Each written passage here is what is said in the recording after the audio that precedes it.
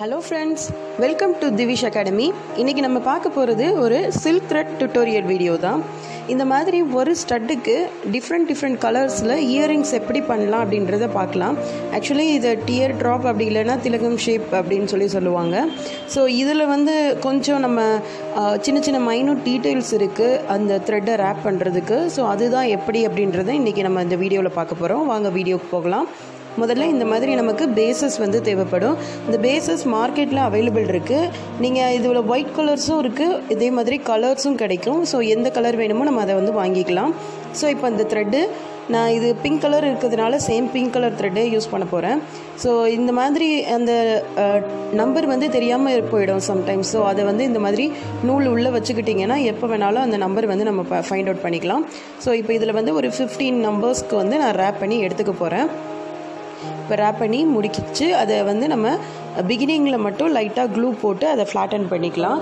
So இப்படி பண்ணுறதுனால ஈஸியாக நம்ம ரேப் பண்ணுறதுக்கு முடியும். இப்போ நான் அதை கட் பண்ணி எடுத்துக்கிறேன். கட் பண்ணி எடுத்து அதில் க்ளூ போட்டுக்கலாம். அதை லைட்டாக ஃப்ளாட்டன் மட்டும் பண்ணிக்கணும்.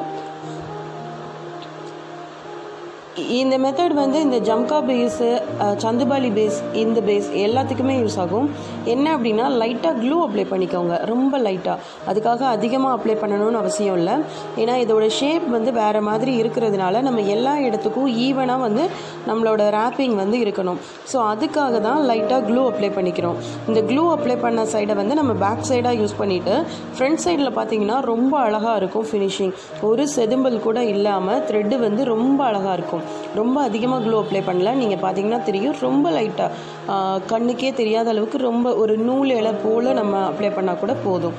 ஜஸ்ட்டு நமக்கு வந்து அது மூவ் ஆகாமல் இருக்கிறதுக்கு யூஸ் ஆகும். இப்போ எப்போதும் போல் ரேப் பண்ணால் போதும். ரேப் பண்ணும் போதும் நம்ம த்ரெட்டை வந்து விரல் வச்சு லைட்டாக ஃப்ளாட்டன் பண்ணி நம்ம ரேப் பண்ணணும். ஸோ இந்த மாதிரி ரேப் பண்ணுறப்போ இந்த ரேப்பிங் அப்படின்றது 100% நீட்டாக இருக்கும். ஒரு மிஷினில் எப்படி பண்ணுறோம் அதே மாதிரி ரேப்பிங் இருக்கும், ரொம்ப பர்ஃபெக்டாக இருக்கும். இந்த மாதிரி ஒர்க்கெல்லாம் நீங்கள் பண்ணி கொடுக்குறப்போ கஸ்டமர் சாட்டிஸ்ஃபேக்ஷன் கண்டிப்பாக இருக்கும், 100% கிடைக்கும். உங்களோட ஆர்டர்ஸ் ரேட்டும் இன்க்ரீஸ் ஆகும்.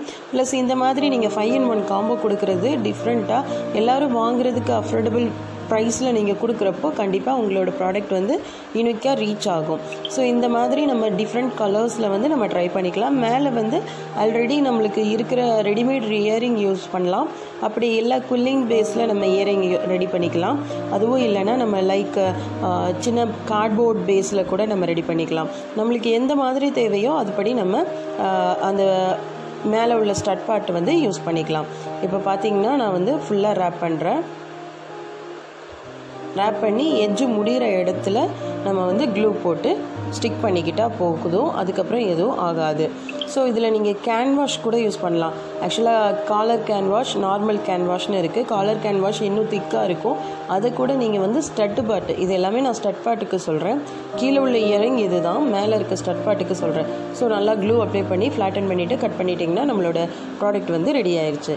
இப்போ நம்மளோட 5-in-1 காம்போ ரெடி ஆயிடுச்சு. இந்த மாதிரி நீங்கள் எல்லாத்துலேயுமே யூஸ் பண்ணலாம். என்னோட சேனலை சப்ஸ்கிரைப் பண்ணாதவங்க சப்ஸ்கிரைப் பண்ணுங்கள், லைக் பண்ணுங்கள், ஷேர் பண்ணுங்கள், கமெண்ட் பண்ணுங்கள். தேங்க்யூ.